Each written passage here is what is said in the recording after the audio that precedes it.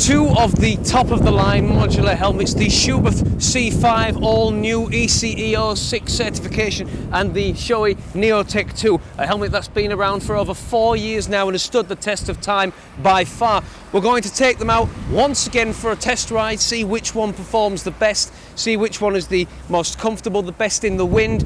We're just going to see basically who wins this time around.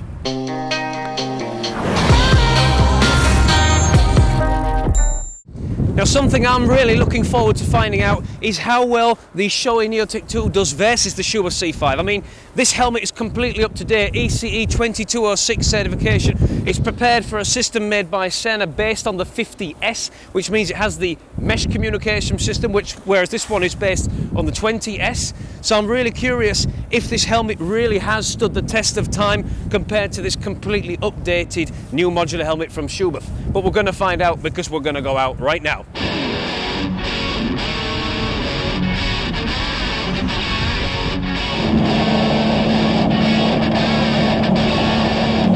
4 years ago, I took the Neotec II and the Schuberth C4 out for a ride in a head-to-head or helmet-to-helmet battle. You wanted to know which of these modular helmets was the quietest, and so did we. This time I've taken a slightly different approach to the road test review, and I've done that for two reasons. Normally I would have a list of things I would purposely test or check, which means I'm kind of searching for pros and cons instead of simply letting the helmet just show me what it can do. This sort of blank canvas approach allows me to have a more open mind and to enjoy the ride much more. So without further ado, let's take the Shoei Neotec II out for a test ride on this lovely windy day. Well, at least it's not raining. Now, if you've seen some of my videos before, then you might know that I actually own a Shoei Neotec II. Not this specific Neotec II, this one is completely new, just like the Schuberth we're going to be trying, just to keep it completely fair. Comfy, yes, very much so. Shoei is just one of those brands that you put on and it usually feels great, or at least very good. It has a good fit for my strange intermediate oval head. If your Shoei helmet doesn't fit perfectly, then we can fix that for you in one of our shops. The Shoei personal fitting system allows us to tweak the interior of the helmet and custom fit it to your head. You can find more information on this by clicking the link below in the description. I discussed the weight of this helmet in my last road test video, and that of course hasn't changed. The helmet is not particularly heavy or especially light, it's just fine for this type of lid. Because of the aerodynamic features of the helmet, you won't really notice the weight anyway when you're riding at speed. It wasn't designed to wear while walking long distances, so of course you're going to feel it when you're off the bike and wandering around. I'm a big fan of the stainless steel ratchet in the way of safety, but for me personally, it's not really that comfortable. Most people I've met with this helmet haven't had any issues with it at all, but my own Neotec II needed shipping back to the factory to replace the strap with a double D chin strap system. It cost me a small fee, but it solved the issue completely. Most modular helmets don't actually come with double D chin straps, which is fine by a lot of riders, but getting used to the D-rings is an absolute doddle, and in the end it's always safer. The sun visor is easy to operate, pleasant to look through, and comes down far enough for my liking. I actually prefer an internal sun visor over a dark smoke outer visor. The latter looks cooler, but it's a real pain to have to carry a clear visor around and swap it over if you end up riding in the dark.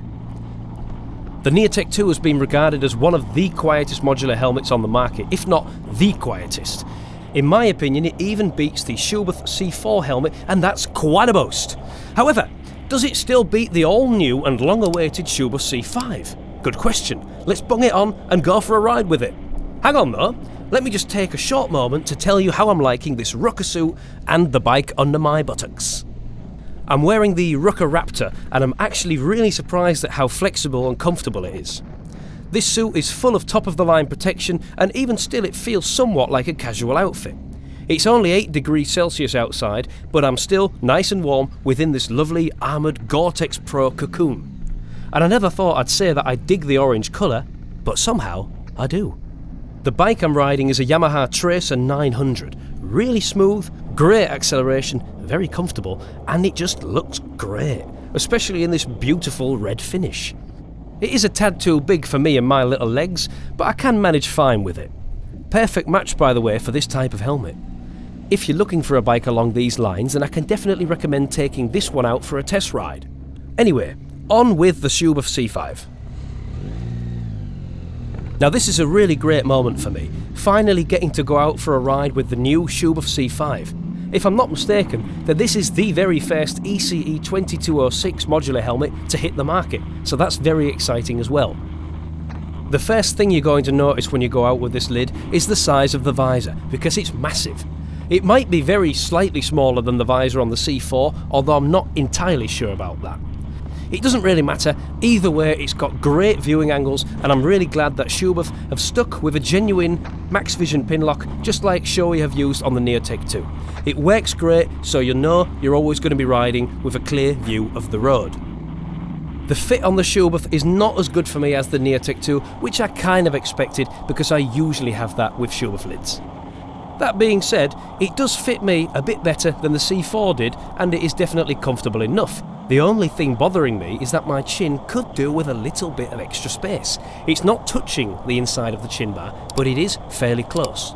The weight of this helmet is very similar to that of the Shoei. It weighs around 1600 grams in the smallest shell size, which is with the speakers and microphone already pre-installed. So that's not bad really.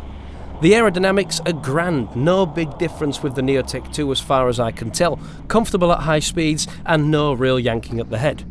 Perfect. The ease of use of this helmet is really good and a major improvement over the C4 series. The ventilation works much better and there is an extra inlet on the front now for direct-to-mouth ventilation.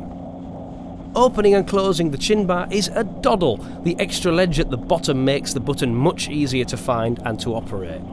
The sun visor slider is also slightly easier to find than on the Neotec II, and it even has a switch to adjust how far the visor comes down. This may sound completely useless, but it will actually come in handy if your nose is larger than average. The so-called memory system for the visor seems to work fine. This system keeps the visor in the same position you put it in even after opening and closing the chin bar. I suppose it could be quite useful as it keeps your hands off the helmet more, allowing you to focus on your bike and the road. The moment everybody is always waiting for when it comes down to these lids is the big question, which one is quieter? That's a really tough question for me to answer this time around. Previously it was clear to me that the Neotec II was actually noticeably quieter than the C4. Fast forward to 2022 and it's difficult for me to hear much of a difference at all. If there is a difference, it's not really worth mentioning. I mentioned it once, but I think I got away with it.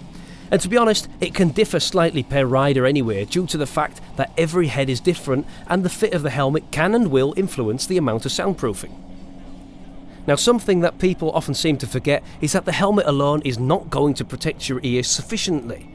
I myself am an avid musician in my spare time, and I know how important it is to protect your ears. You're not going to be able to reverse the damage. Don't be fooled by people saying that helmets are quiet. They can be, and these two helmets are about as quiet as you're going to get, but not enough to keep your hearing in good nick. You're going to need to wear some good earplugs for that. Both helmets would be an excellent choice for almost any motorcyclist. You'll probably achieve the best results with these lids on touring bikes, sport touring bikes and naked bikes. I cannot ignore the fact that the C5 has the new ECE 2206 rating, and it goes without saying that the Neotec II doesn't, as this rating didn't yet exist when the Neotec II was released. For me, this doesn't stop me from choosing the Neotec II as my helmet, as I'm convinced that the helmet would pass the 22.6 requirements. Considering the fact that all new helmets will need to comply soon enough, that gives me the funny feeling Shoei will be working on a Neotec III as we speak. Something that might be a deal breaker for you will be the communication systems these helmets are designed for. The Schuberth C5 is prepared for the new SC2 system, which is based on the Sena 50S, whereas the Shoei Neotec II is prepared for the SRL2 system, which has been around for 4 years now. The SC2 is the clear winner here as it features the mesh network, allowing you to connect with virtually any number of riders. If you're not really that bothered about riding with a comm system, then you're going to be in for a tough choice. The bottom line is that these helmets have their own pros and cons, but they are very, very good. Thank you for watching our road test video. I hope you enjoyed watching it, and I hope it helps you out with your choice of which helmet to buy. You can find both helmets on our website with the best prices at fortomoto.com.